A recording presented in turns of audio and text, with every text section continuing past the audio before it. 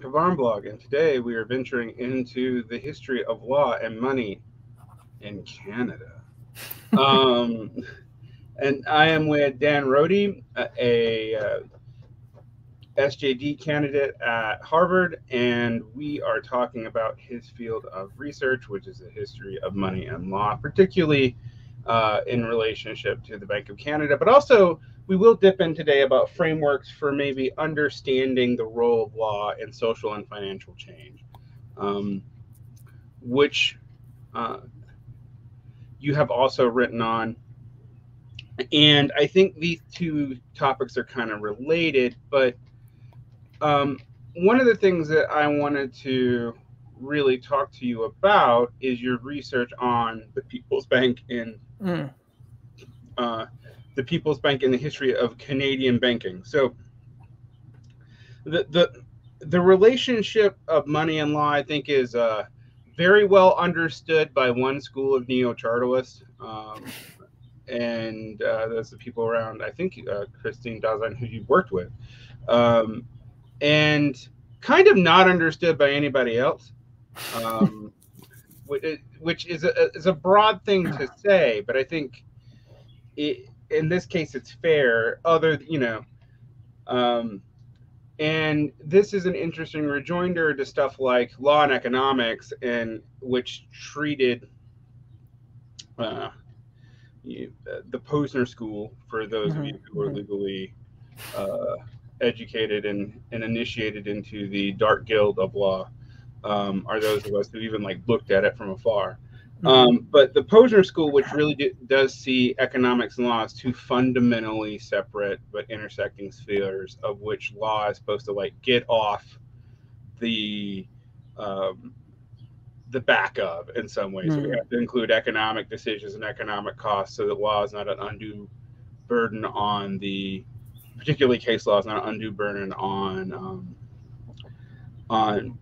the development of the economy. And Kristen Dawson's work, your own work, pretty much just points out that is a totally misguided framework for even understanding how the intersection of money and law, or the economy and law, works, because you can't separate them in spheres at all. So, would you like to talk about your research a little bit, and specifically why there's been a shift in this understanding of money and law? Sure. Well, first off, thanks for having me on. Happy to be here. Yeah, it's a really big first question. I think I'm going to start by saying that, at least with me, I wasn't thinking about law and economics at all when I've done basically any of my research. I haven't been trained in it. I don't particularly study it. One of my doctoral supervisors is a law and econ guy, Reiner Crackman. So I know a little bit, but it wasn't my target. It wasn't my focus. Honestly, I kind of couldn't care less. And I don't think, honestly, Christine Dazan cares that much about it either. I think she cares a little more than me, but not all that much. I think she much more focused on conventional views of money and economic analysis, broadly speaking, which to my mind is quite distinct from law and economics. I actually see law and economics as very much a legal academic mode. I don't think it has that much to do with economics, honestly. And I think Chris has econ, more broadly speaking, in mind, much more than law and economics. Why this shift now? I don't know. The canned answer, which I think is probably true for the most part, is that it has to do with the Great Financial Crisis. I think there was this weird, dark period. I don't know how old you are, but I'm 40. So, born in 1983, my sort of political upbringing, I remember during the first Bush years and the Clinton years, and there was this really, to my mind, just deeply depressing sense of triumphalism with sort of how we manage the economy, how we manage democracy, the American mode being more globally adopted. It was just this post-Cold War sense of blind confidence, not even optimism, just kind of confidence. And I remember going to university and thinking just, God, is there any role for politics in this country going forward? Because it just seems so stuck and depressing. And I think 9/11 and the Great Financial Crisis really shook things up and totally, divided our politics in a lot of ways and made a lot of things that people thought were off the table because there was so much consensus about them in certain sectors, particularly economics in general. And it just made them sort of up for grabs more. And I think it was a motivating factor for Chris. I think it was a motivating factor for a lot of scholars that she works with a lot, like Morgan Ricks, I know, was, working, I believe, for the New York Fed during the Great Financial Crisis, maybe Ministry. I forget which office he was working for. And I think it was a really a real turning point for at least the scholars that I'm learning from and in our lives in a lot of ways that we're still living out from. And then, of course, the COVID crisis has even magnified that. Central banks have become such an everyday news item that you almost can't help but think new scholarship and new approaches and revisiting old approaches and old scholarship is going to resurrect at this time. So I know it's sort of the cliche answer. Everyone's going to say the Great Financial Crisis, but I don't think it's probably true.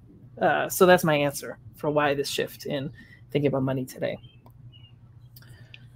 So one of the things I think that we always in heterodox economic world, both in the MMT world and actually in the Marxist world, is the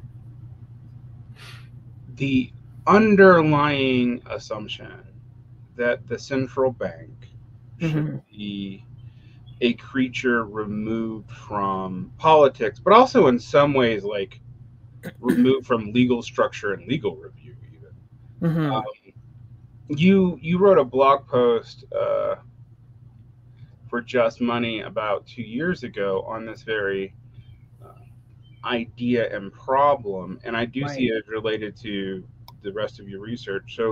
So in very brief, what do you think are the problems with viewing the central bank as a private independent institution, both legally and socially? Okay, another very broad question, but a good one. So I was actually teaching about this somewhat recently. I had the pleasure of teaching a workshop at Harvard Law School, and I have a session on central bank independence. And the way I structured it was we started out with sort of the consensus story of central bank independence as you read it today. We read a piece by Rosa Lastra about it. Excuse me. She's probably the preeminent scholar of it, a legal scholar of it today, I would say. And the story goes like this. It says, once upon a time, central banks worked for governments. This ran the risk of governments, exploiting their power to inflate the economy and get reelected. That's a bad set of incentives. So we removed central banks from government, from the elected branches of government, made them independent, because then those incentives are gone. And these economists who are independent can run the central bank monetary policy with the best long-term interests of the economy as a whole, rather than short-term political interests. And one of the things I find so disturbing about the story is that it's so divorced from the history of central banking. The whole push for independence is a very late 20th century thing. And if at least this version of independence. And if you look, there was another push for central bank creation and central bank independence in the interwar period, but it had a completely different framing. It was all about how we need to get back to certain fixed exchange rates following the gold standard. And it was all about how central banks shouldn't be independent and run by economists. They should be privately owned. So independent from government, but in a different way. Not a government institution run by economists who are insulated from review, but privately owned institutions who will act in the best interests of business, specifically international business. And British central bankers were a big part of this movement. Montague Norman traveled the world advocating for it, as did a bunch of other people who worked for him and others. And so it was a completely different, related, but different view of central bank independence. And it threw me that the idea of central bank independence is very old. In fact, the idea of central banks being government agents is somewhat new, is sort of a World War II-ish and afterwards era mode. And when you think about things in such a narrow light historically, I think you miss the fact that that there's really law behind this whole picture. There's law behind the central banks that are privately owned, law behind contemporary independent central banks, and law laying the foundation for even private banks. And, at least my research in Canada shows that private banks, as they were first created, were very much understood as legal institutions, as state delegates, as serving a public purpose. The chartered banks were even called public banks, to contrast with, say, a private or a partnership-based bank. or what was called the joint stock company, which had been a non-chartered company. And so if law is behind the whole thing, then the idea of central bank independence, at least this is what I said in that blog post, really becomes an idea of monetary independence writ large. You know, if money is a public thing, if money has governance powers, governance role, then we need to think of it as a governance project. And as a public project, not necessarily a state project, but a public project generally. And central banks are a piece of that. They're not even the whole story. I'm not even sure if that's where you were going with this question. I apologize, but that's where I got with my thinking on it. And a big driver for my work and the work I have in draft form currently is to emphasize the public nature of money, the public nature of banking, even private banking, the legal architecture on which it is all created and established, so that it's open for democratic contestation. And that doesn't even mean, this is something that I think gets confused a lot in the Twitterverse on this, that doesn't even mean I'm an advocate of the state nationalizing all of this stuff. Although in some ways I am. I'm actually a big advocate of public banking in some sectors. But it's just recognizing the public role of these institutions, because that changes the whole discourse around how they should be managed, regulated, understood. I think it changes how we look at bank regulation in terms of big banks versus little banks. I think it sort of ends the privileging of little banks. I think you look at all banks as public institutions, and you should look at them all somewhat similarly. I know a lot of Americans hate that idea. So I think it's not just about sort of this is public, therefore the state should own it. It's more this is public, so the state should own up to it. And we should all own up to it and engage with it in that light. I think that's probably the main motivating force behind all of my scholarship right now. So, yeah, that answer is actually pretty clarifying. And one of the things that I wanted to kind of bring up with you, specifically in the episode, I first came aware of you of a guest interview / piece you did for Money on the Left on the Bank of the People in I believe in Canada. Yeah. But there's an inclination which that story kind of plays against, which is the fear of too big to fail banks and corporate bank malfeasance, of which in the United States I actually do think it's a problem, but it's not a problem because the banks are big. Right. The SVB Bank, which was a small bank, and for those of you who are not watching but listening, that is me putting things in quotation marks. Right. Yeah. Quite large, actually, but a regional bank, let's say, not a national institution. Right. Yeah. A regional bank and regulated like a regional bank, because one thing that we have to realize is large banks and small banks are regulated quite differently, and there's a lot more oversight on the national banks, even if they do get certain favor, like privileges and like debt resettlements or whatever, that make regional banks very attractive for certain kinds of speculation, for certain kinds of investing, for stuff that's sketchy, just to be quite honest.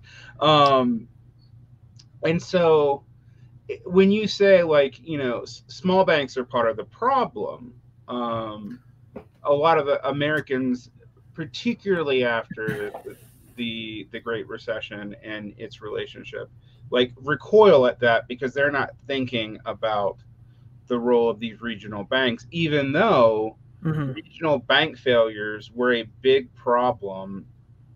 I mean, they were a huge part of the Great Recession. I remember I lived in a state that had a ton of regional banks, and they were going out of business like every other day. I live in a state that has them now, where even after SVB, where if it wasn't for Fed intervention, a lot of the regional banks here in Utah would also be out of business. Like, I saw 5 of the ones that they're worried about, 4 of them are here. So this is because I tend to live in red states with loose regulations. This has been something I've seen multiple times. What's that issue with the regional banking that people kind of miss from the story of the Great Recession? Yeah, great. So, yeah, it's funny. A lot of those regional banks actually got purchased by Canadian banks after the Great Recession. The presence of Canadian banks in the States grew enormously as of that moment. Continues to grow, actually, although a deal recently, I believe, they rolled back on after the contraction in banking in the States recently. So, but I want to be clear. I'm not saying small banks are a problem. Small banks are great. Local credit unions are great. What I'm trying to say is, I think in the States in particular, you have a certain fetishization of small institutions generally. And in some cases, that might be great. I think in the banking sector, it can lead to some thinking that I disagree with. For example, I think the Dodd-Frank regulatory array created after the Great Financial Crisis is built on a false idea. And it's built on the idea that banks are private. They're private institutions, not just privately owned, but private in terms of not that different from any other business. And but when banks get to a certain size, they can have systemic impacts, which makes them uniquely volatile and important to regulate a certain way. Therefore, there's a tiered system where banks get regulated more intensively higher up. And certain international agreements, like the GATT agreements, which require certain bank regulation, only apply to the bigger banks in the States, unlike in other jurisdictions like Canada, where they apply to all banks. I believe they apply to all banks in Canada. I should double check that. And what I don't like about this thinking is it doesn't think about banks qualitatively. It thinks about them quantitatively. So it thinks, once a bank gets big enough, it's systemically important. Therefore, we should apply special regulations to it. It's, even though if we won't say it out loud, it's going to be too big to fail. Let's just admit that. And I don't like this way of thinking, because a bank I think of as a piece of infrastructure. Access to money, access to payments is something we all need to live our daily lives. So aren't all banks really too big to fail? When a utility goes insolvent, it's not allowed to cut off its customers, right? There's a whole insolvency and trusteeship procedure set up for utilities so that customers don't cut off from power. That doesn't matter if the utility services all of California or a county of 20,000 people. It's a utility. We don't want people cut off from power because it's fundamental to your daily life. Well, why do we think that cutting people off from banks?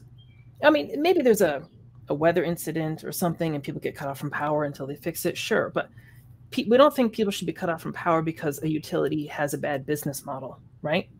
Or bad planning. Like SVB didn't have that much sketchy shit going on, to quote you. It was just not very well run, right? They were basically a services company who had cachet within a certain sector and didn't really know what to do with all the deposits they got. So it's just a poorly run organization that faced a certain environment, rising interest rates, where it failed. And why do we think that people should just be unplugged from the payment system and the monetary system because their provider had a bad business model? I think if we think of banks as utilities, we should think, well, then no customers should be able to get unplugged, not even business ones, I don't think. And this is where I disagree with a lot of the discourse people said about deposit insurance and how a business interest can be disciplining for a bank, or depositors can be disciplining for banks. I think that's unrealistic. So to my mind, it's understanding banks qualitatively, not quantitatively. And if we do that, then we should admit, I think, that banks, regardless of size, should probably face more or less the same regulations. Maybe not the same supervision. A bigger institutions can require more supervision than a smaller one, but at least the same basic rules regarding how they handle their money, what kind of customer service they're required to provide, that kind of thing. And I think in the States, we worry that once we do that, we're going to put the smaller banks out of business because they can't handle the regulations compared to the big banks. And that's where I disagree with a lot of and I'm originally American, a lot of my American colleagues on this. I just think small banks are great. They're fantastic. But do you really need to take this love of small business, quote unquote, which is such a political gold mine in the States, and privilege it this much? Should we understand banks qualitatively by their role, not by their size? And shouldn't we think about regulation that way? So that's my whole thinking about it. Money is public. We need it. Payments are public. We need them, whether they're privately owned or not. And shouldn't that govern how we think about these things, regardless of the size of the institutions? They're just public things. They are. I think that also marries a very intuitive, everyday sense. People in my family don't understand how, when it's not like people with PhDs or not people who worked in finance, They don't understand how a bank could fail and someone just loses their money. It seems strange to them. Like, where did it go? You know, they actually think of money in the bank. So I think it's so that's where my disagreement is on that point. So one of the things that I have gotten from some of your historical research is that one thing we should be concerned about is this fetishization of small and regional banks, and also fetishizing their free character as if they're removed from certain kinds of regulations and oversights. And that this could not recreate, I don't think that's what you're arguing, but we can learn from the kind of disaster of North American colonial, and in the case of the United States, post-colonial until the Civil War, money, where to say things are a mess is kind of putting it lightly. So let's talk about the early context, and your specialty is Canada. So let's sure. And I think maybe it's good to look at Canada, because a lot of people just assume these problems are sui generously unique to the U.S. So right, which is ridiculous. Yeah. What was Canadian money like in the early 19th century? Great. So money everywhere is a governance institution. You don't work unless someone pays you, because how could you, right? If you're in a monetized society, you need money. So the people who control the issuance of money or credit denominated in a certain money govern that society, or more specifically, they kind of decide who governs that society.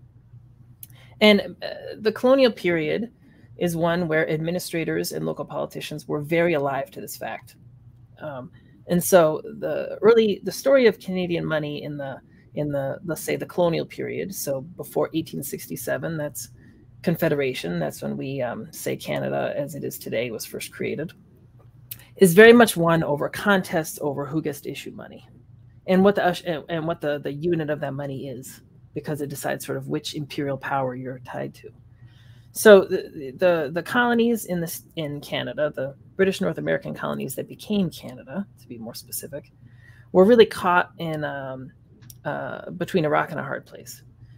The colonial power said to them, go, expand, trade, conquer, do all the things that we want colonies to do, and ship goods back here, expand our footprint, all of that. At the same time, the colonial powers were very wary of the colonies issuing money to marshal the forces needed to do all of those things, because the US had recently revolted with the continental dollar. There was a big fight in the States about money going all the way to the Civil War, which is around when Canada was confederated as well. And so there was strict limits on colonies being able to issue money. They would be allowed to during limited times for limited reasons, like the War of 1812. But for the most part, colonies were not allowed to issue their own money. The feeling was that would give them more independence, more autonomy, and we're worried about that. So the colonies really kind of stuck. They're told, expand, do all of these things, and then they're told, you're not allowed to print the money, you need to do that.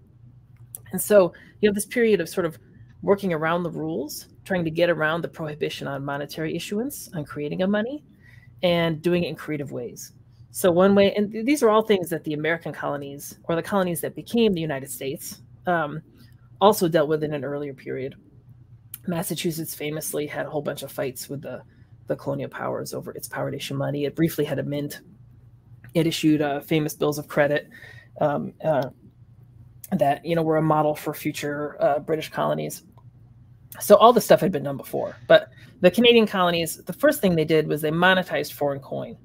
So they would pass a law called the Currency Act usually, and it would actually say the unit of account in our colony is British, because there was a British law as of 1825 that said they had to.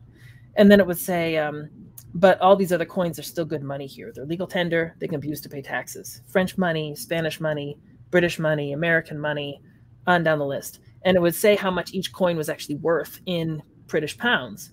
And British money, for example, was worth, a British pound, for example, was worth more than a pound in the Canadian colonies.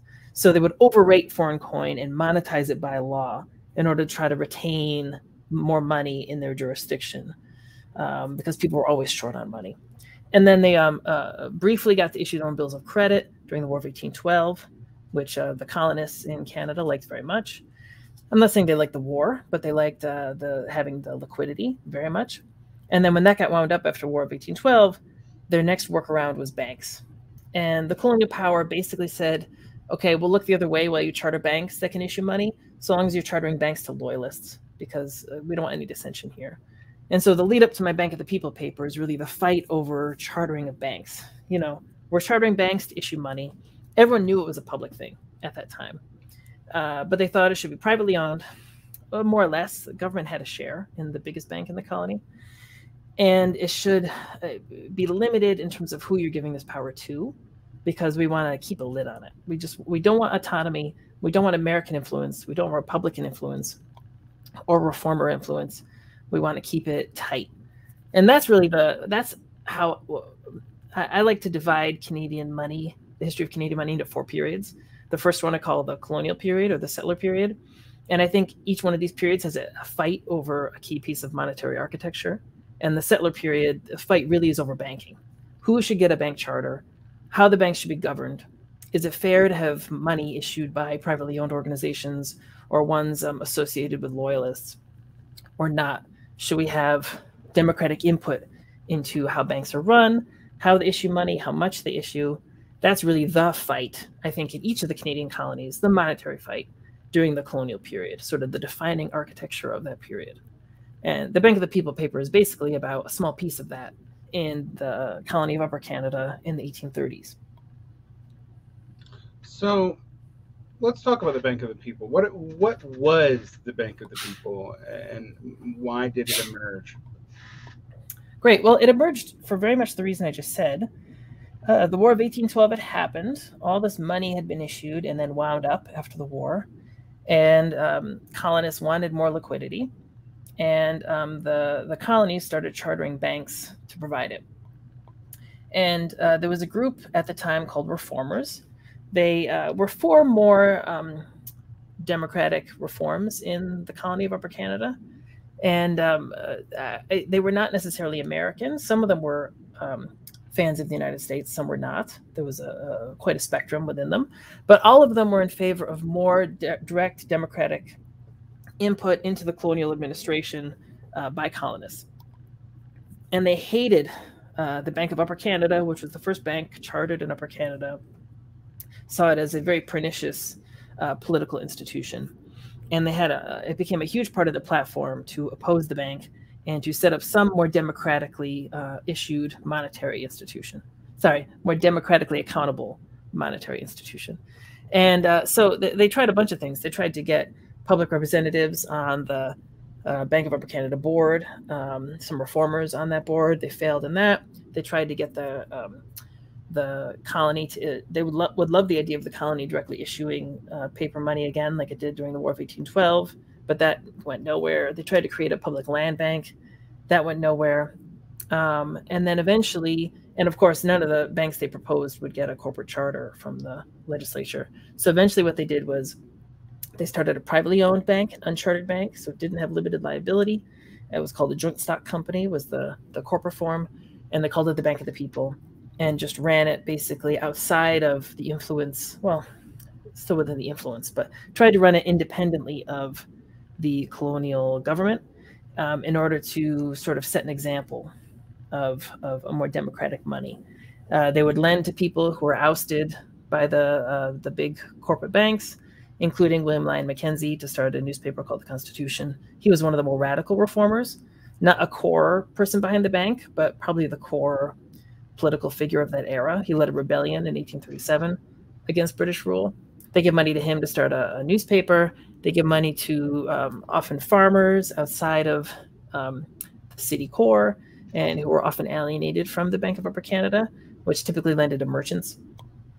And really tried to just offer liquidity to people pushed out from the political consensus at the time. So you go ahead. No, go ahead. Go ahead. Now, in your paper, you pointed out that it was very well run. It was well run enough that, like, it did not have to suspend payments during one of the early banking panics in 1837. And Right, right. one of the things about the 19th century that I don't think modern North Americans in general appreciate is how unstable banking was.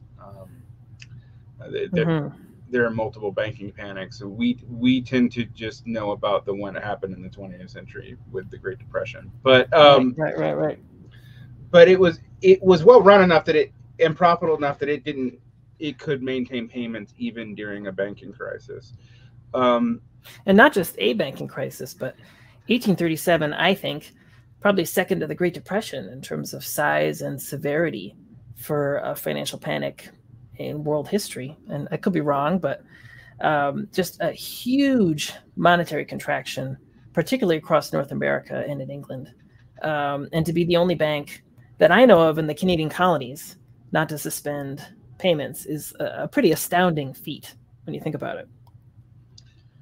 So, the bank was kind of subsumed into the Bank of Montreal in the 1840s. In your paper discussion, as you point out, this is part of this seems to be that it was associated with the rebellion that we just talked about. Right. But what else could have been the reason why the Bank of the People couldn't stay independent? Yeah, well, there was, in the paper I say there's probably a couple of reasons. One is that it really in the rebellion it lost a lot of its core members who either fled to the States or faced exile or were just ostracized from the financial community in Toronto. And at the same time, the Panic of 1837 led to a suspension of payments. So a law was passed saying banks can, if they want, suspend redeeming their notes for specie, for coin. And that ironically actually benefited, not really ironically, actually somewhat deliberately, benefited the Bank of Upper Canada. Because if a bank now needed reserves for some reason, maybe to expand its business, maybe to facilitate an international transaction, the place to get it was through the Bill of Exchange market, callable on London. And the Bank of Upper Canada, for historical reasons and because of its influence, basically had a monopoly on that market in Upper Canada. So all of a sudden, it could charge a premium for these bills of exchange on its competitors, and it did, without hesitation. Particularly the Bank of the People, who's its political enemy. So they really had a hard time attracting specie, competing. They got crunched essentially in this period, even though they were probably the best run bank in the colony at the time, which is kind of amazing. And so eventually they sold to the Bank of Montreal. The Bank of Montreal and the Bank of Upper Canada had previously had a tacit agreement not to compete with each other. And it ran out. It basically expired and they didn't renew it. And then the Bank of Montreal really wanted to expand into Upper Canada. Remember, it was a different colony. It was in Lower Canada, different colony, even though now they're all parts of Canada. And the legislature didn't agree to give them a law saying they could. So then what they did was they just purchased the Bank of the People outright to kind of run it as a branch. The two colonies later get put together under what's called the Union Act, and then they just turn it into an actual branch called the Bank of Montreal. It's actually the site of the Bank of Montreal's main office in Toronto today is on the piece of land where they moved the Bank of the People eventually. And it was its mode of getting in. But really, I think the founders, they weren't, even though they ran the bank well, they didn't, I think, want to be bankers. I think they were politicians. They cared about money. They cared about democracy. And they cared about this stuff deeply, but they weren't looking to start a huge institution that was going to take over the world. I think they were trying to make a point, get a bit of autonomy. And they did that. So even though they sold it to Bank of Montreal, also a very loyalist institution at the time. And there's one of the founders of the bank has a defense in his newspaper of why we sold it to the Bank of Montreal. Why did I sell it to my political enemies? And he basically says that there wasn't a future for it. They were constricted in terms of being able to attract new capital. And so it wasn't going to go anywhere eventually, so they had to sell it. And then he stays, this particular person, very involved in money and public money advocates. They all stayed public money advocates. but didn't really get into banking anymore after that. For them, it was more about financial regulation, banking regulation, and the ability of Canadian colonies and later Canada to issue its own money directly, which they did eventually establish. Canada issued its own money from Confederation until the creation of the central bank in 1934. So I think it was a combination of things. The business got stuck, and they were always more interested in public money than banking per se. I think they got pushed into banking because it was sort of their only place left to go after trying out public money and failing so much. So I think they also probably wanted to get more into public money in general. So that's not something in the sources. That's me reading between the lines. But I think that those are sort of the main reasons why it failed as a project. Didn't fail, but phased out. So how can we contrast the Bank of the People to like banks in Canada a little later, let's say in the early 20th century? Early 20th century, well, radically different. So Canada, the Canadian monetary system, very different than the American in some ways, radically different. In the early 20th century, you have a very different monetary architecture than during the colonial period. So first off, it's gold standard era still.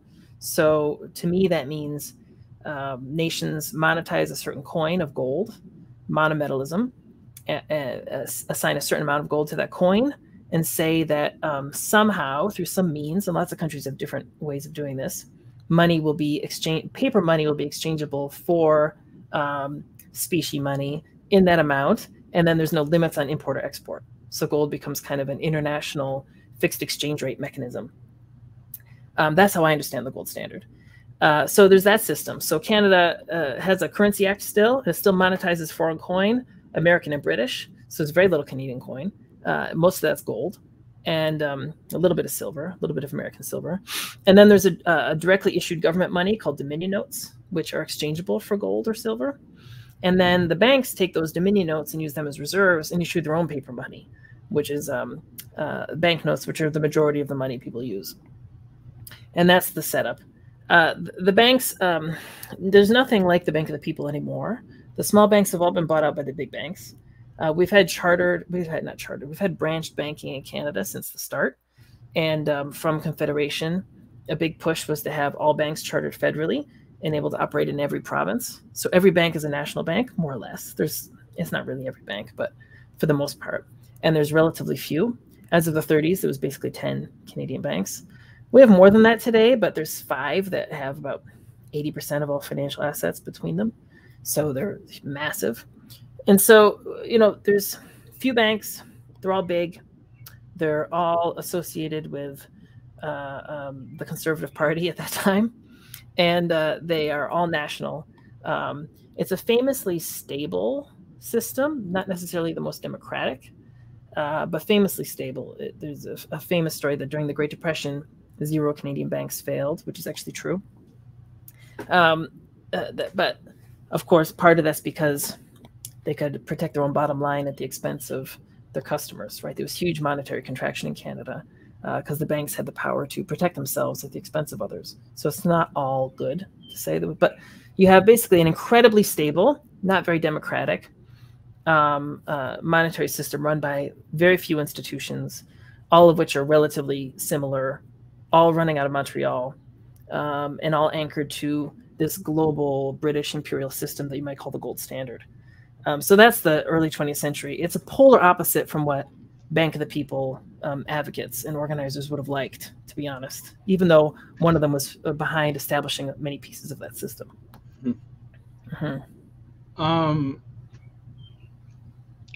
So it does seem both important and interesting to contrast the American banking system and the Canadian banking system. One of the things that immediately occurs to me in terms of like conventional modern monetary theory is that the U.S. had something like fiscal sovereignty or monetary sovereignty. Let me use this precise terms. That's not a term I like, by the way, but it is in the annuals of chartalism, so we have to use it when we talk about this stuff. The U.S. had monetary sovereignty to some degree much earlier than Canada. You mean like after the revolution? Yeah, yeah, and sure. The idea that we would like legally take foreign money, like that seems anathema of Americans. That's not really something that we talk about in our history. Right. Although all the American colonies did that too, at least that I know of. I haven't researched all of them. When did they stop?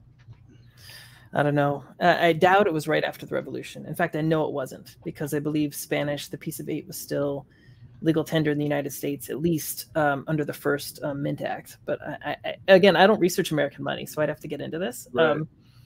But I'm sure it was a transition, and it wasn't immediate that, okay, foreign money is not good money anymore. It's only, the eagle, the silver eagle or the gold eagle or whatever the first coin was. That's the good money now. I'm sure it was a transition period. I have no doubt. Well, one of the things that I remember from my studying of American money was not so much that foreign money, although I did know that there were a lot of colonies even after the revolution that took Spanish currency. Now that I think about it, right. It was I think it's the basis for the first American dollar, which was silver and had the same amount. And I believe it's even where the word dollar comes from, because it was sort of a German word for the Peace of Eight. But I think people actually debate that. So when we talk about that in the United States, there's also this period of extensive private money, where banknotes were which would be traded like money, were kind of everywhere. And when I say banknotes, people think I mean like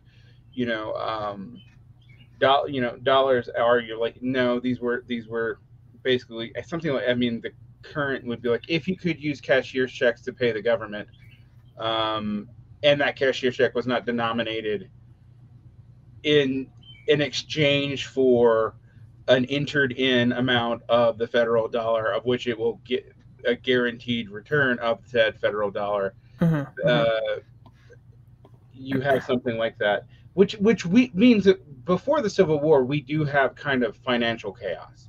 Although I'm gonna disagree a bit with your characterization, and maybe we actually agree. But so you read this account a lot. In fact, I just picked up a book that somebody gave me the other day, which was about this. You read this account a lot. I think of it as sort of the Whig history of American money, and it says this. It says, once we had this thing called the central bank. It was the Bank of the United States. It was fantastic. Second Bank of the United States, stabilizing force, great. Forget that it actually wasn't a stabilizing force, but the story says it was. And then Jackson and all these medalists, backward-thinking people, didn't like banks, vetoed it, canned it. We had free reign in banks. You had the Wildcat era, unbridled capitalism, and it was productive but horribly volatile, complete monetary chaos. And you did have monetary chaos, by the way. I'm not disagreeing with the empirical statement, until finally the Civil War happens. We get national banking and eventually the Federal Reserve. And here we are back on the path of enlightenment and progress. Isn't that fantastic? Capitalism's great, but it needs to be checked.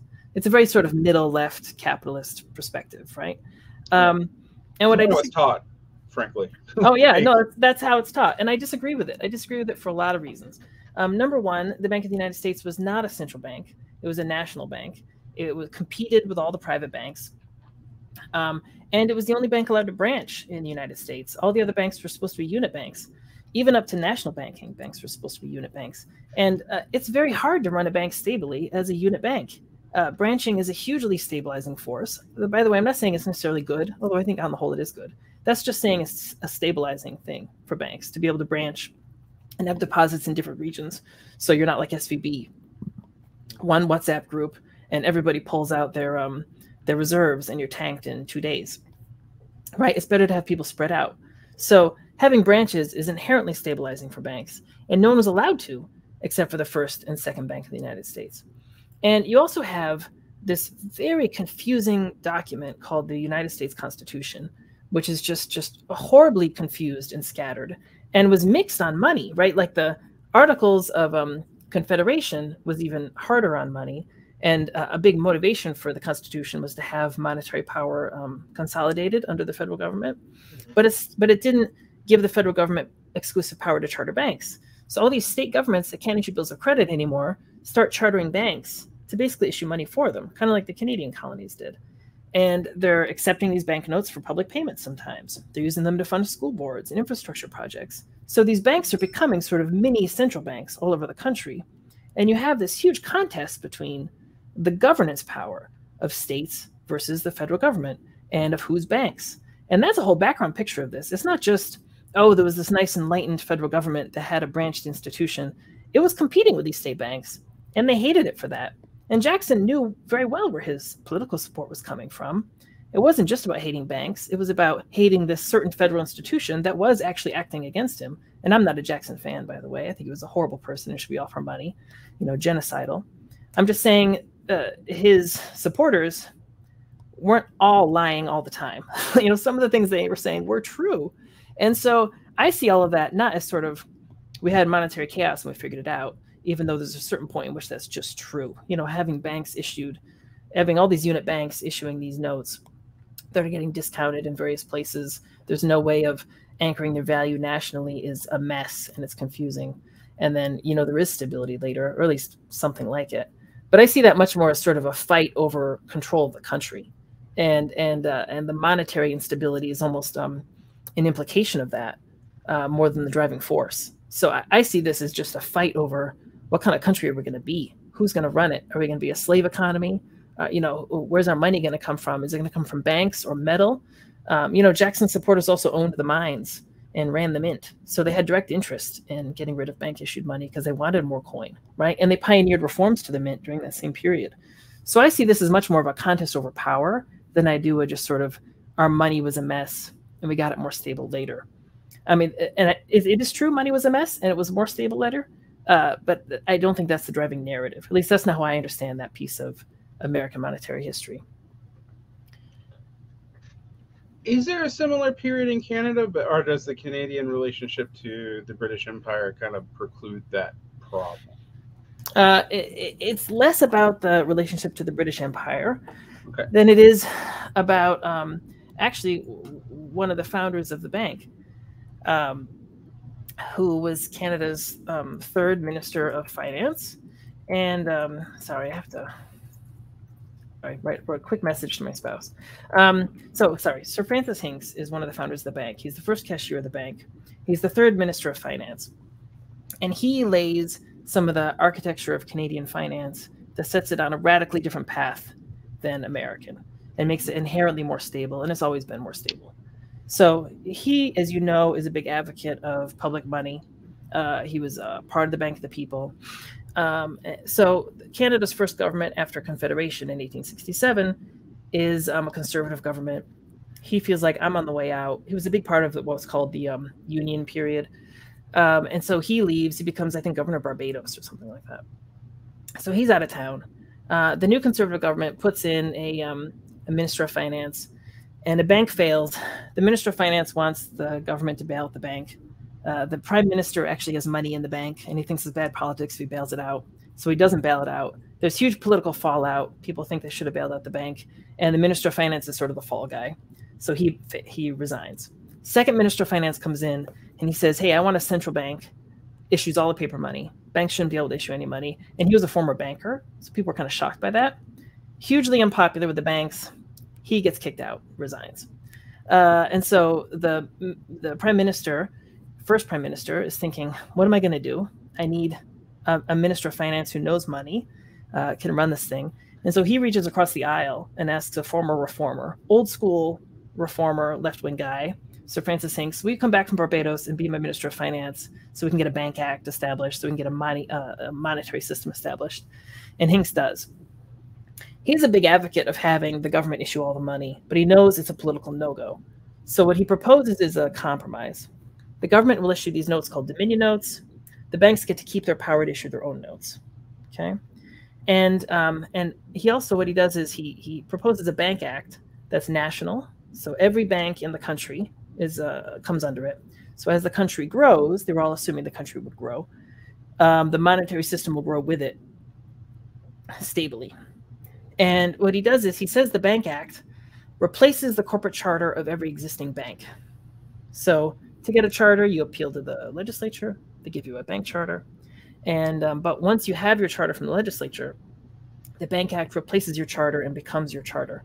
And then he did something, I think, brilliant. He made the Bank Act, he gave it a sunset clause. So it expires in 10 years. So the first Bank Act was 1871. So in 1881, the act was going to expire and all the banks were going to lose their corporate charter unless they show up in Ottawa and negotiate with the government about having a new Bank Act. Thankfully, when they got a new Bank Act, they kept this sunset clause in it. And they eventually changed it, so now it's every 5 years. So for a while, it was every 10 years. Now it's every 5. All the banks go to Ottawa, and the government has sort of a stick, has a carrot and a stick. And it's like, come to Ottawa and negotiate a new financial system or a new financial rules. And we do this in Canada every 10 years. Unlike in the States where maybe you have a financial crisis, money is in the political scene again. Everyone's scrambling to make a new law. And then we're going to kind of sit with that law until we have another financial crisis. Not necessarily the best way to legislate. Instead, in Canada, we have a system where our constitution says all banks are chartered by the federal government, not the states or not the provinces. They're all chartered under this one system. They come under this one statute called the Bank Act. It expires every 10 years. So all of them have to show up in Ottawa and renegotiate the terms of their own, regulatory apparatus regularly. It's got some problems. I'm a critic of lots of aspects of it, but compared to the American system, it's just so radically different, right? You have unified authority under a federal government, and it's quite deliberately made that way. The Canadian Confederation happened during the Civil War.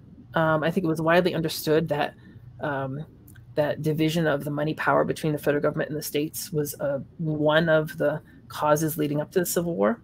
And they didn't want that in Canada, right? They wanted stability and unity. And so it was deliberately designed with this in mind, right? And to a certain extent, quite effective, I think. Definitely at least a huge contrast from the American model.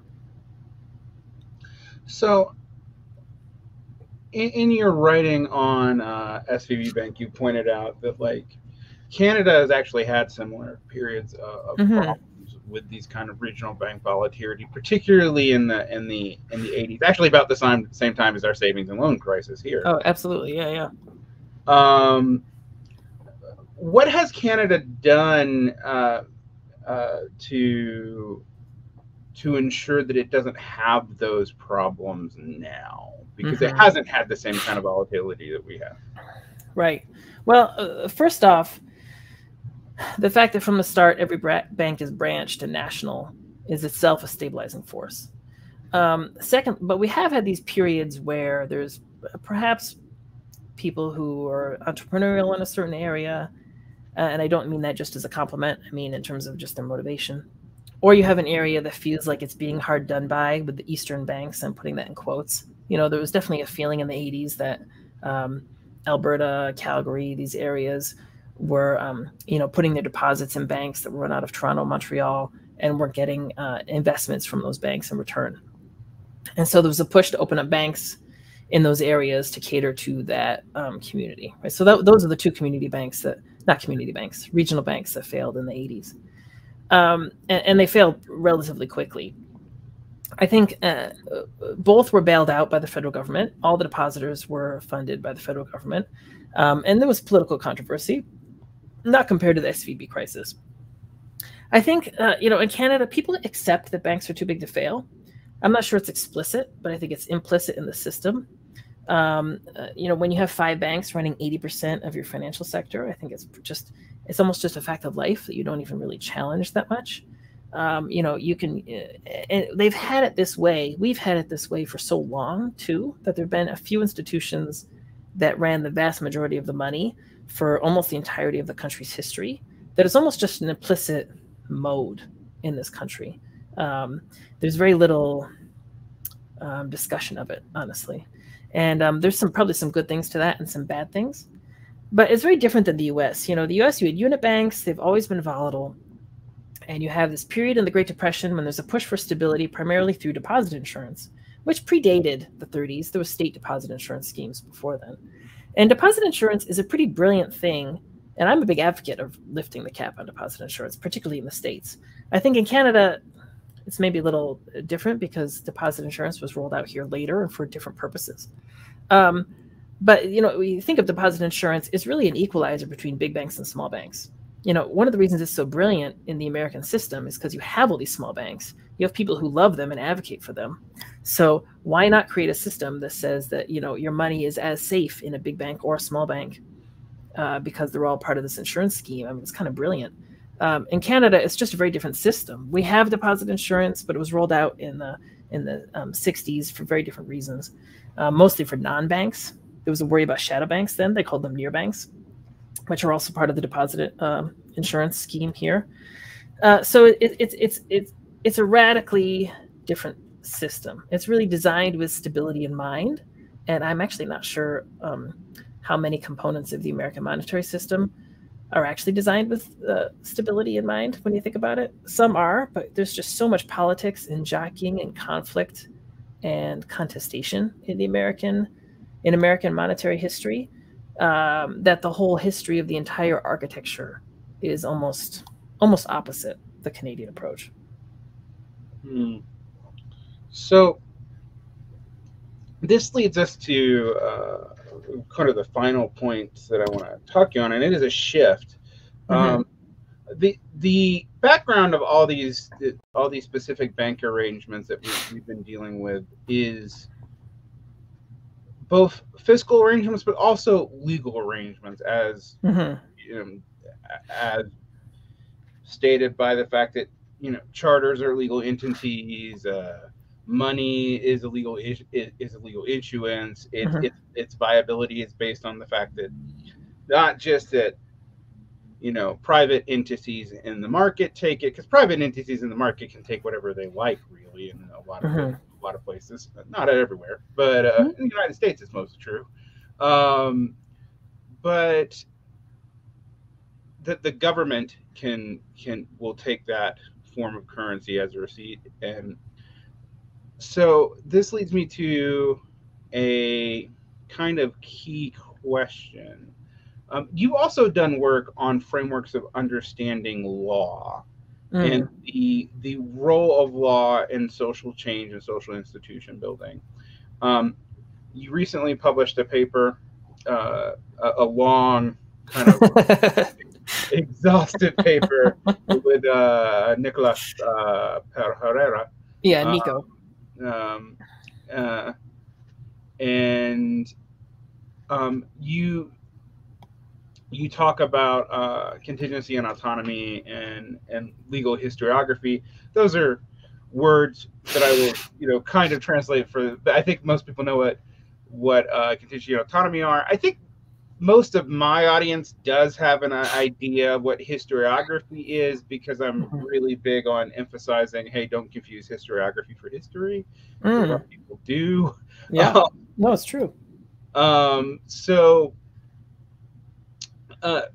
But how is money a window into understanding the relationship between law and social change, and a window that I think a lot of people ignore?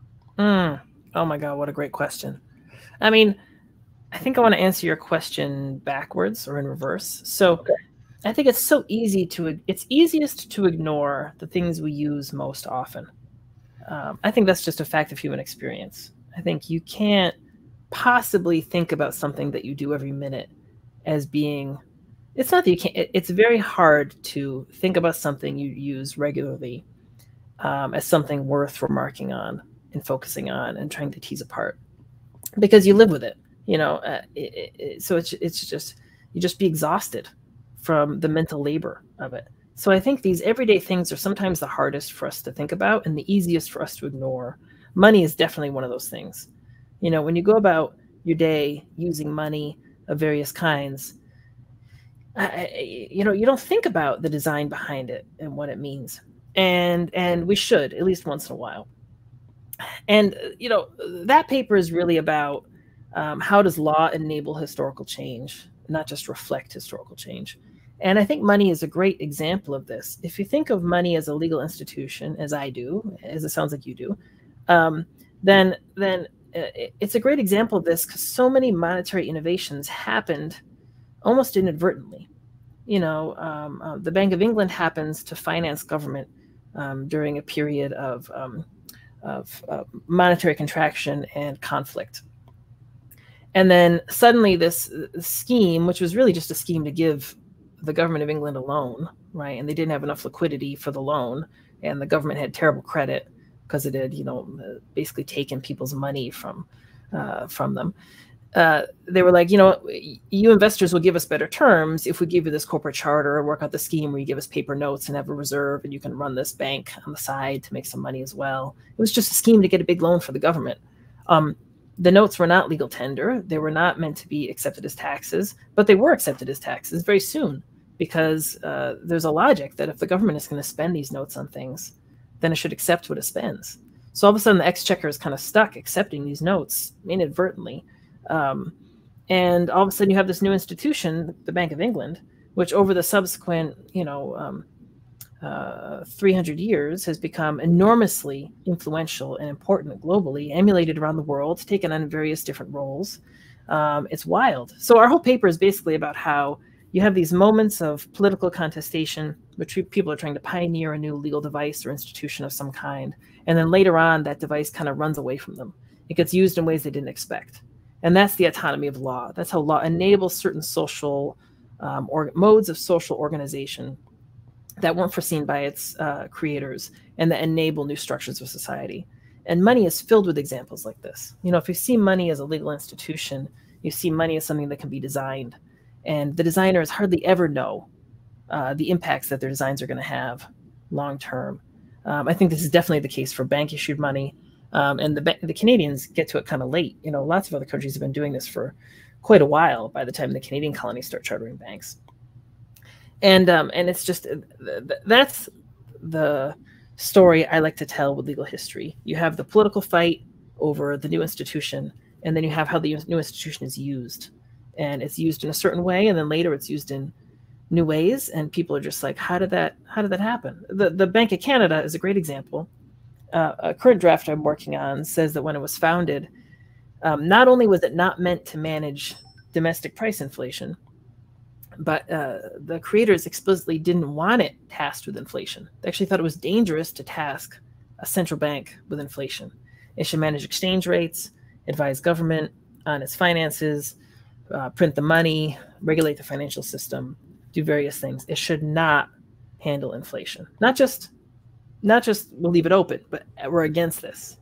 And then there was a huge shift in the 60s, and this new governor of the bank just started using it for that. It was sort of an old idea that central banks should be used for that had gone out of fashion in the 30s. And it came back with him. And all of a sudden, central banks around the world, you see similar things happening in the post-war period. I just think it's really fascinating how these institutions that we use every day get used in new ways, and they have such a huge impact on our everyday life. It makes them both hard to pay attention to and so important. And I think the more we can make them explicit through these histories, the more we can think about designing a monetary system and a legal architecture for the future that represents the kind of society we'd like to live in. I think that's really the animating force of all my historical work, is thinking about how we can equip ourselves to change these things for the future. I think it's very practically motivated, even though it's almost purely historical. Did that answer your question? I feel like I went on a bit of a digression there. No, I mean, it is mildly digressive, but it's the kind of thing I'm actually interested in. Oh, right. One of the things I think we have to deal with when we deal with law is seeing it as definitely in feedback with all these other parts of society and government and social change. And there's kind of two. You go into the various modalities in your paper: classical legal thought, law and society, Marxism, new left, post-Marxism, critical history. And what you guys, term of you guys' own invention, millennial consensus. But I do think that if I was going to radically and irresponsibly reduce those into two trends, you have the law as neutral arbitrator of society school and law as epiphenomenal to other relations of power school. And right. And what we're trying to say is neither of those two. Yeah. You're innovating against both those things. Yeah. No, I think that's right. It's definitely a harsh simplification of all the camps, but I don't think you're wrong. I see what you mean.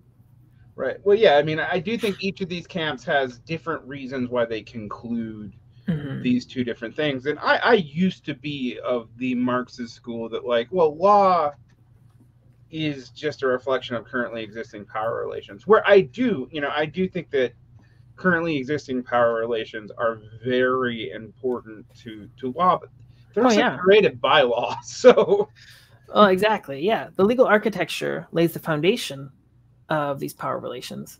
But then within that, there's no question that certain interests get an outside voice in changing the laws. I mean, there's no better example of this than contemporary United States. Of all the history I've ever read, there's like no better example than contemporary U.S. and the influence of, established powers on the structure of American laws. When you have multiple elected representatives reading pieces of the same speech against Obamacare, given to them by an insurance lobbyist. Remember when that happened? This was, I don't know. It was just. I do remember this. I'm about the same age you are. So. Yeah, just appalling. Yeah. So no question. The Marxist story, and that's I think also to be specific, that's probably one version of the Marxist story. Definitely has some truth to it. There's no question. It's just where do the foundations of these things come from? How do you have a move towards peace work and capitalist labor relations, as Marx would say, without the liquidity needed to pay people hourly instead of laborers used to get paid every year, right? Because money was so scarce in England. You get your £2.50 every year on your annual employment contract, and in the meantime you'd be fed by your employer and you get billed for that when you get paid at the end of the year too.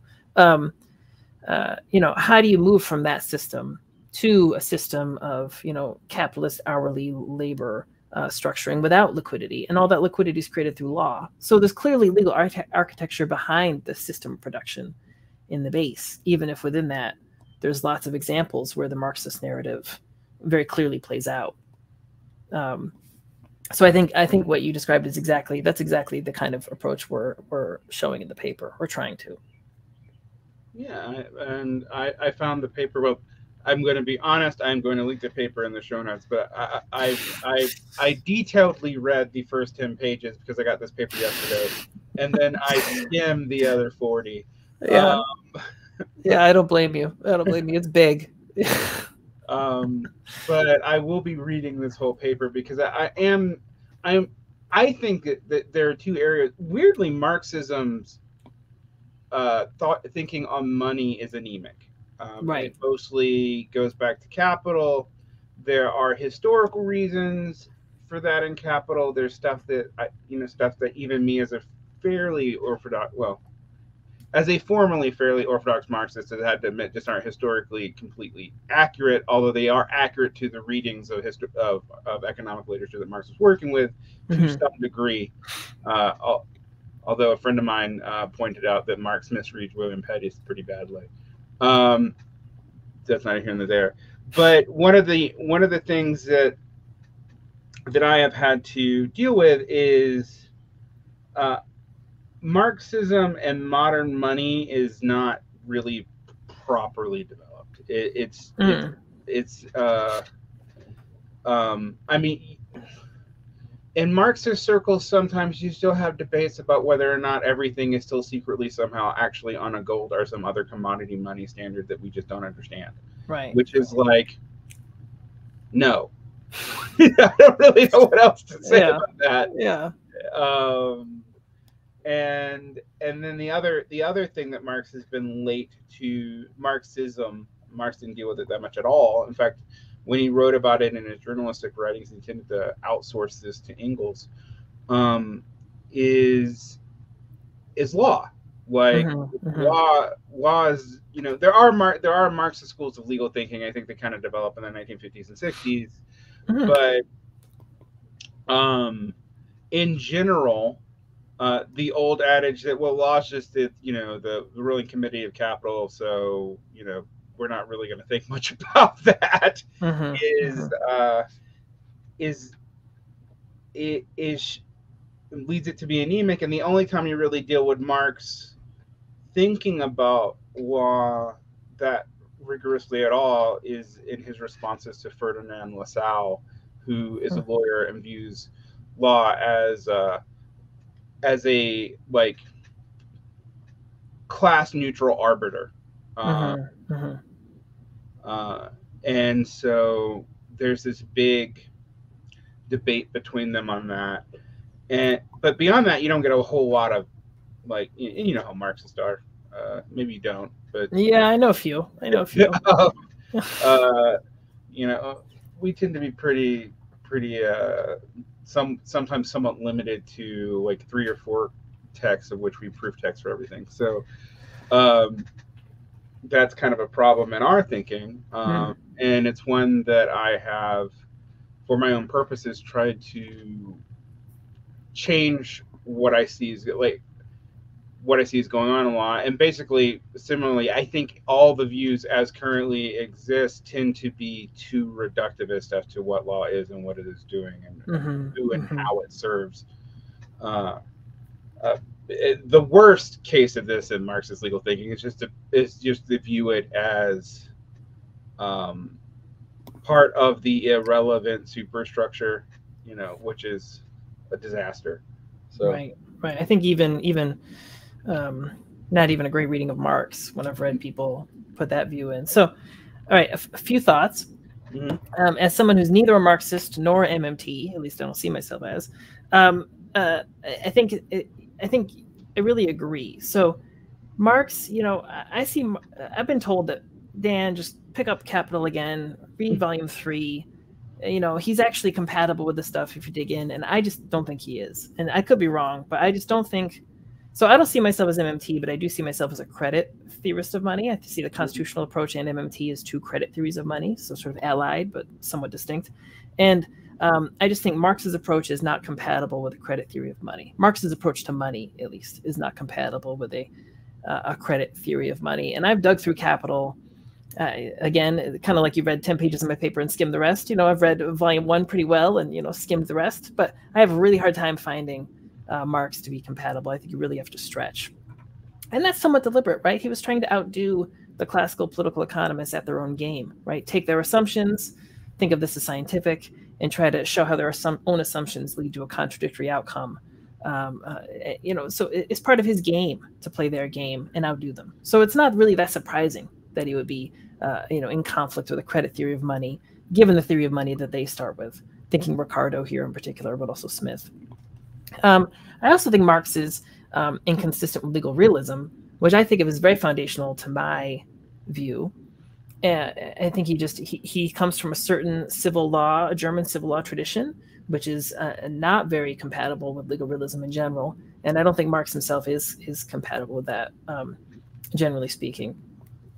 I do think Marx has a somewhat more nuanced view of law than a lot of Marxists do. And I also want to say, and those are the 2 initial things. I think he's incompatible with those things, both of which I embrace, credit theories of money and legal realism in a big way. That having been said, Marxist scholarship is hugely diverse, has its own whole traditions. Nico and I, when we were writing this paper, said a couple times, we thought the whole paper could be written from within Marxism. It would just be same introduction, same conclusion, only the debate in the middle, instead of being legal formalists and, you know, critical legal studies, New Left, all these people. It would just be various versions of Marxism. You know, Marx and Engels, classical Marxism, you know, throw Pashukanis in there, throw Gramsci in there, you know, do this whole Althusser, right, the New Left, but make it a within Marxist debate. And you could probably, I think you could arrive at more or less our position from within the Marxist tradition, just depending on who you listen to. Because the Marxist tradition is rich and massive and so obsessed with theory, and plenty of attention to law within it as well. You know, a lot of these Marxist historians ended up becoming more or less legal historians, even though I think they never meant to be. So, so I completely agree with you. And yet I think there's actually room within the Marxist tradition for exactly this type of thinking. I'm not really sure how, given how I read Marx, but I think it's definitely there. Well, one thing I will say is we have to refer to the Marxist tradition, because even when people are the creative reading of Marx to make Marx say things that you want him to say is become a hermeneutical tradition that now has a 150-year-old pedigree. So like it's Sure. And to some degree, when I approach Marx, tend to be of the plain reading school, but I also tend to be okay with, like, we can agree with 80% of what he says, or we can be good Marxian socialists or whatever, and just also go like, but this is wrong, or yeah, like, sure. this is limited, or this was true in 1850, but it is not true now, etc. So, you know, I think that's kind of a grown-up way to approach it, and I do. Sure. I have also pointed out that, like, I love, you know, I do have a weird love affair with the Marxist political tradition, but I have pointed it out to people that, like, well, you know, liberal political traditions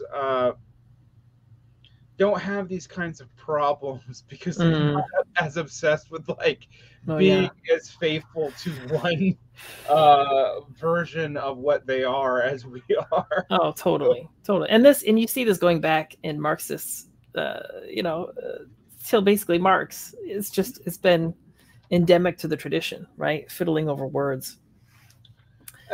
I did want to point out, though, you said something that I have intuited, and I do a lot of interactions with MMT, neo-chartalism, credit school of money, state theory of money, which I'm going to say that I started seeing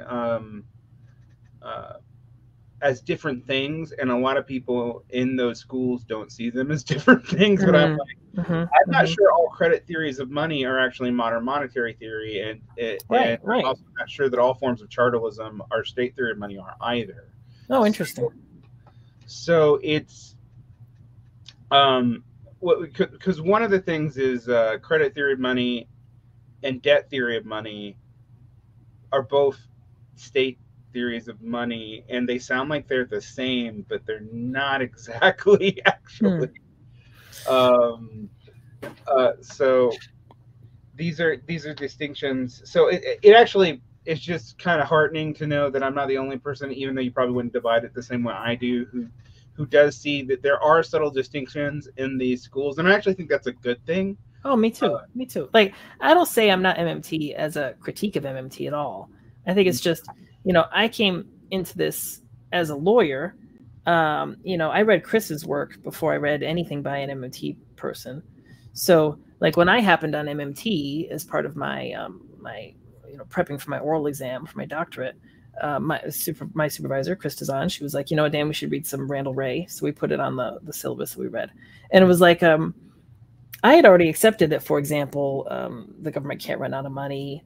All this stuff, you know, so I didn't read MMT and be like, you know, government doesn't get money first with taxes, because I had learned about the legal architecture of money and the legal history of money before I even read MMT. So when I came to MMT, and I did learn a lot from it, I feel like I had already gotten there elsewhere through a different tradition, maybe with different emphasis. So I'm not even critiquing MMT. If I was an economist, I'd probably be in that camp. And I think even within MMT, there are people who are more sort of legal approach to money people, who have a pretty big presence on Twitter. And there's probably more state approach to people, or state approach to money people, who are maybe less on Twitter. So even within MMT, there might be a debate around these points. So I'm not saying I'm not MMT as some sort of a critique or disavowal of it. It's just kind of not where I come from. It's not the tradition I came up in or I learned about this from. And so I quite like MMT. I read all these people. A bunch of them are coming to our conference in 2 days. I'm very excited to hear them and meet some of them in person for the first time. So yeah, I'm with you. For me, it's just an empirical description, really, of where I'm coming from and what my interests are and my focus is. You know, I don't like to say that money is a creature of the state. I do like to say that money as a unit of account starts through relationships with a stakeholder. A stakeholder can be a state or something else. That money is a legal institution. I think these are somewhat different statements, even if they're both credit theories and they're very similar in a lot of ways. And so I think it's, again, I think it's great to have diversity within these camps, and we can be allied and different. And that doesn't mean we're attacking each other in any way. You know what I mean? I've learned a ton from these MMT folks, particularly on Twitter. It's incredible. I'm deeply indebted. So I'm not saying I'm not that as any sort of a negative thing. It's more just kind of just trying to describe where I'm coming from more than anything. I don't know if that resonates with you. Oh, it does. I mean, I actually started off as a strong critic of MMT from its post-Keynesian, and these people don't consider themselves MMTers anymore, actually, for the most part. But from its like left post-Keynesian Minsky development, and then kind of concurrently to that, there's a different development of MMT in like Randall Wray and going back to Rowan Mosler, which pulled back to the German historical school and Chartalism, which also has a relationship to Keynesianism through Keynes importing the work of Knapp into England, although they didn't do much with it, to be frank. But as a Marxist, my concerns tend to be much, I think, broader than theirs and more, you know, like I tend to, when I critique MMTers, it's often not, I've often come from a standpoint of agreeing with them on you know, their statements about money, their statements about law, and just going like, no, but we do have to look at class relations and power relations when we propose policy, because otherwise you're at a disadvantage for these policies that you want, and you'll get part of them, but they'll be used perniciously, et cetera, et cetera, et cetera. But in doing that, I've actually been somewhat won over to many of their arguments. It's one of these cases where I went in like totally hostile, and through a series of debates over 10 years became like, oh no, I think we share like 90% of the worldview. And so the 10% that I don't share, we really don't share. But it's not that I'm like, oh, you know, MMT must be destroyed, it is the worst thing that and you know, and politicized political theory, which that seems like a redundant statement, but I think you know what I mean, versus like academic political theory. Yeah, totally. There tends to be like unnecessary aggression over 10% and not focusing on the 90% that you actually share and could have common cause on. Oh, especially on Twitter. Twitter just seems to be like the place for getting very mad about inane disagreements. Yeah. For better and for worse. Yep. Well, I know you have to go. I'm going to link 5 of your pieces in the show notes so people can have access to them, because I've explicitly mentioned the piece you did with money on the left, but I've also kind of crypto mentioned 2 pieces you've done with just money, and also that law's architecture. And then you have a kind of joint piece called with Christine Dasein, Lev Menand, Rowan Gray, Hilary J. Allen, and Raul Carrillo. I know how to speak Spanish. On the reaction to the SVB bank that I think is pretty helpful and relevant to this conversation. So I'll link all those in the show notes. Anything you know, one of the weirdest things about being a socialist podcast is having to plug at the end, but there's anything you want to plug? Sure. I mean, I think this podcast will probably go up after our conference, but we're having a conference called Money as a Democratic Medium in Cambridge and remotely June 15th to 17th. This will probably go up after it's done, but whoever listens and is interested should definitely check out the videos. Everybody we've discussed here and many more are going to be there, so it'll be great. I think your listeners will definitely be interested. Yeah, this will definitely go up after that, but I can find, once that is up, I can find the videos. Or people can Google it themselves. But yeah, and I appreciate you plugging so many of my pieces. Thanks.